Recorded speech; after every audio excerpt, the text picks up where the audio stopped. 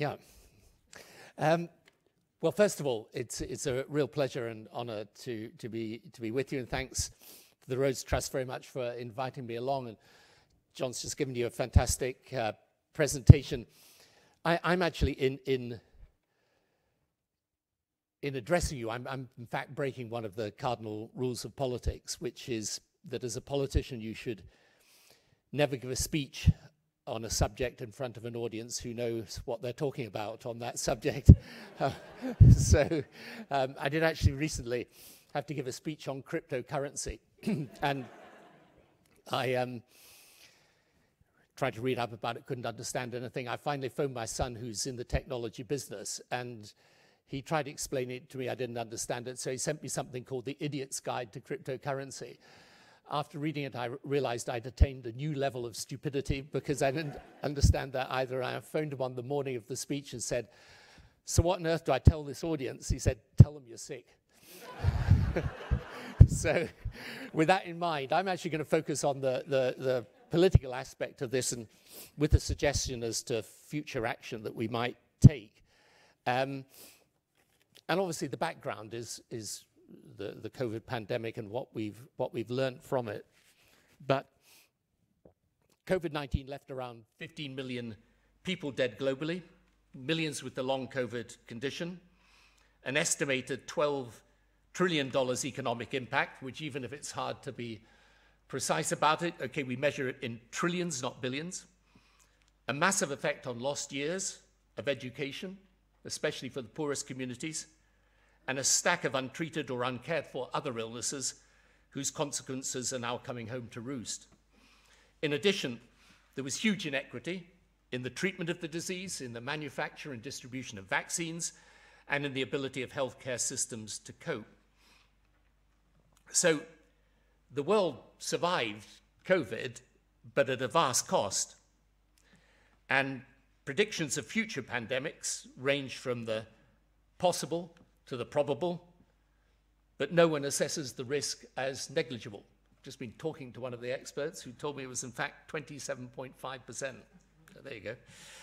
Not 27 or 28, by the way. 27.5. But the point is, it's not negligible.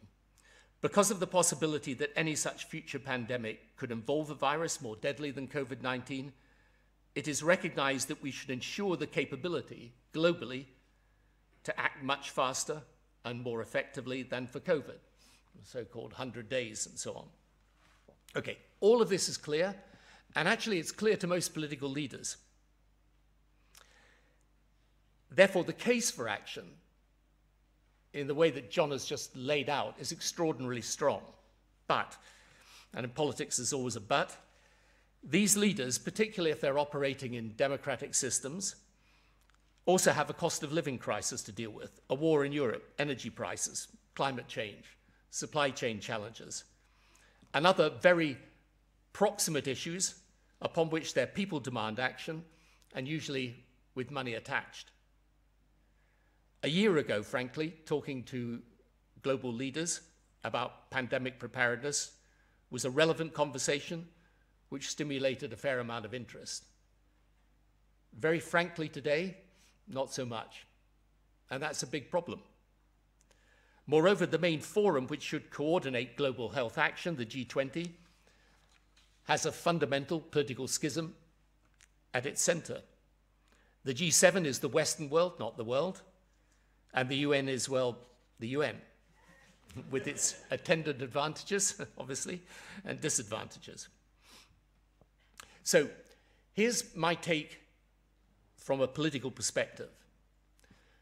The only way to get political traction and the action that John's just laid out and this summit should want to see, the only route I can see to put in place the measures of pandemic preparedness which we would all agree we require is to prove to the political class, first, that there is an immediate case for action and not just a contingent one. Second, that this action will be politically popular and beneficial. And third, that it will yield a health and therefore an economic gain, which if not immediate, will not seem impossibly distant either. This is what I would call the here and now argument for political leaders to act. And it has credibility because COVID had one other unlooked for positive along with all the obvious negatives. It heralded significant, possibly game-changing advances in medical science. Some of these were happening anyway, but have been accelerated. Some were invented as a byproduct of the intensified medical research as a result of COVID. And some completely new ones are at least now within sight, whereas a few years ago they weren't. These treatments, vaccines, injectables, drugs are either available now, will shortly become available, and for example, mRNA technology alone has stimulated a plethora of new possibilities, and we can identify them. I mean, John's just been doing this for you.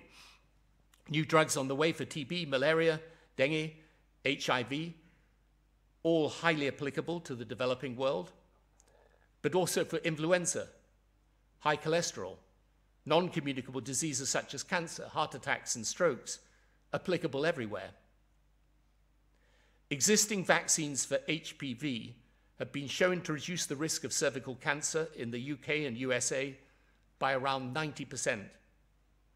But this disease is just as prevalent in the developing world. Estimates are that just by expanding the age groups of girls receiving these vaccines could save up to 1.7 million lives in 73 lower and middle income countries alone. All in all, we estimate, roughly, 10 million deaths per year could be saved, probably many more, because they're all attributable to diseases with existing or forthcoming adult vaccines and preventative injectable therapies. So the point I make to political leaders today is that we're standing at the frontier of a new, rich, and diverse field of medical science, which potentially revolutionizes global healthcare, saving lives, trillions of dollars in lost output, quite apart from a positive impact on stretched government budgets. Now, to access this potential needs a concerted international effort.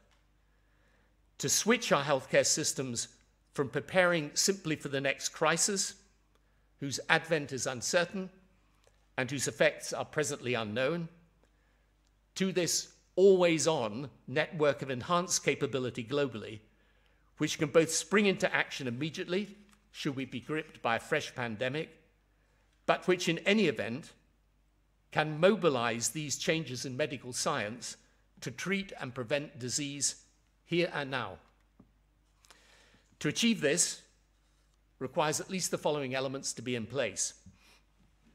Obviously, the investment in new treatments, vaccines, and research from the public sector, private, and philanthropic sectors.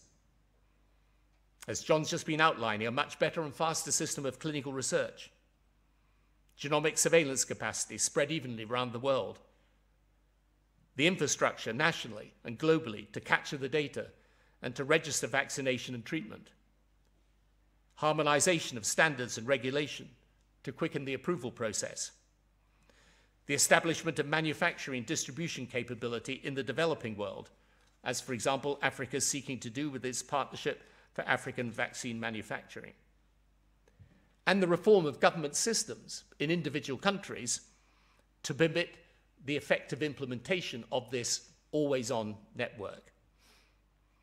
The good news is that all of these elements can be accelerated significantly today through technology. Many of the present instruments of international action are either focused on specific diseases or on children. And this then is mirrored in the modus operandi of many individual healthcare systems. So we need to think through what change these systems need to accommodate adult vaccination at scale, sometimes with multiple doses, and where several conditions can be treated at the same time. My institute works in almost 40 countries now, worldwide, but with a special emphasis on Africa and the Far East. Again, there's some good news. There is enormous appetite amongst the governments with whom we work for embracing these changes as part of a radical reorganization of their healthcare system. And in respect of every one of these elements I've just listed, the things that we need to do, there are individual examples of countries successfully implementing one or other or more of those elements. And we know there are large funds from the donor community directed towards healthcare. So the challenge from a political perspective is how to organize the development of the necessary changes so that we create this always-on system.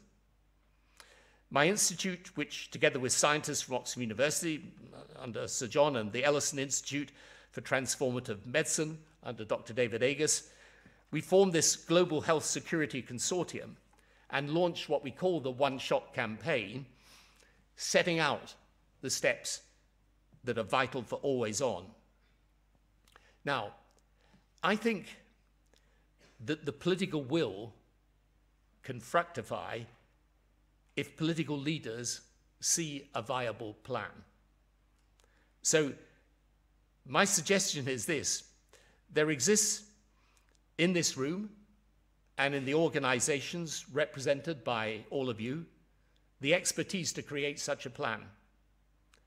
We each have different roles to play, but in combination, nothing that we need to implement this is beyond the knowledge of those present. From this summit, we should work out a process for pulling the plan together. We can then individually and collectively, and of course through the WHO, touch the various points of power within the global political system to show today's leaders that there is both the opportunity for a whole new era of disease treatment and prevention, and on a time scale which should be visible and practically achievable even with a short-term political horizon. In a world marked at present by deep geopolitical division, it would show that global action remains open to us in healthcare as in climate change if we have the way and the will. At this moment, it would bring a welcome light of hope at the end of an otherwise pretty gloomy global tunnel. And the great thing, frankly, about this audience is that by and large, we're people who like to do rather than debate.